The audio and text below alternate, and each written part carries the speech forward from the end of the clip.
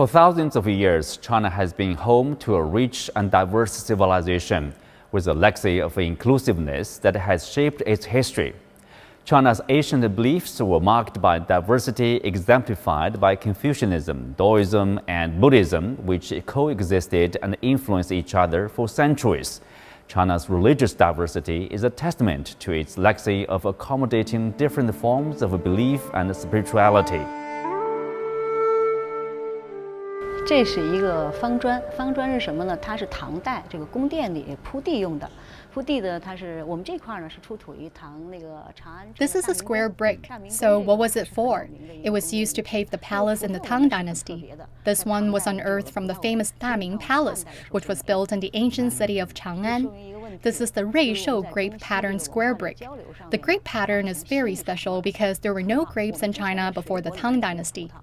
For example, you don't see them in the Han Dynasty. Grapes came from the west through the ancient Silk Road and are thus a symbol of cultural exchange, which can be found in our daily lives. Apart from grapes, cucumbers, peppers, and other things which all originated from the west. At the same time, our silk and porcelain were transported to the west through the Silk Road, which shows a two-way exchange.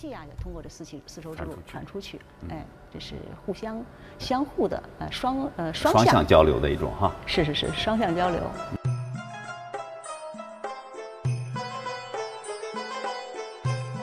这是一件瓷器，这是一件瓷器呢，但这个瓷器的特别之处呢，它是一个胡人。This is a piece of porcelain, but what's special about this porcelain is that it's in the image of the Hu people, meaning the nomadic people. Take a look at the deep eye sockets, to the nose, to the high bridge of the nose, and even a beard beneath. At that time, the Tang Dynasty was a very open era, during which merchants from different places traveled on the Silk Road, including the Hu.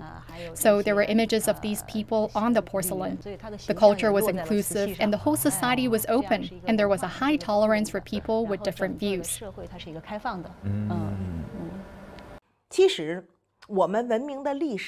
Chinese civilization has a long history during which different cultures clashed with each other and developed hybrid forms. It is these processes of integration that helped us achieve balance time and time again. Each time we embraced the difference, it led to the collapse of an old order. But in the process of seeking rebalance, we accommodated some new elements.